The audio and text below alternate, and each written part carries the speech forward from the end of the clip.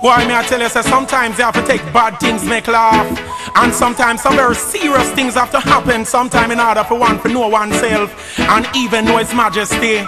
Me I tell you, say the other night I was having a reasoning with an elder Ras virgin of mine, you know, and the virgin I tell her the reason why I'm lax and became a Rastafari and why I'm sight up His Majesty. Me I tell her Rasta I laugh till water drop out eye socket, and I know that you're going to laugh too.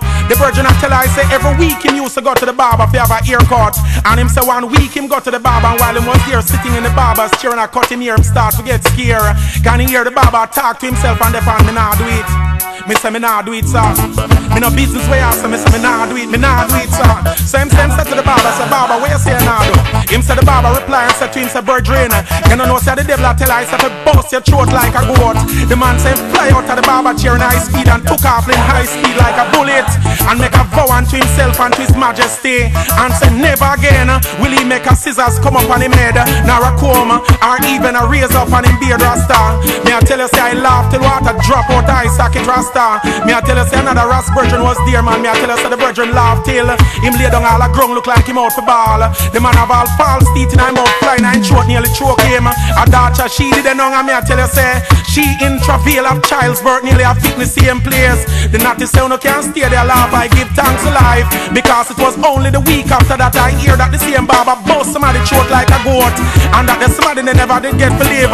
They give thanks unto His Majesty and I give thanks to life. So I have much to give thanks for. Them said that the barber was really a good man, but what has really took place?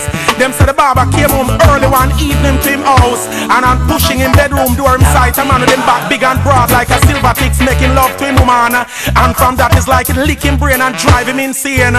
Me I tell you say early while you get the barber him a talk to himself and the pan. Suppose you see the man back broad. Suppose you see the man back broad, yeah. It's like the broad back business licking brain and drive him insane rasta.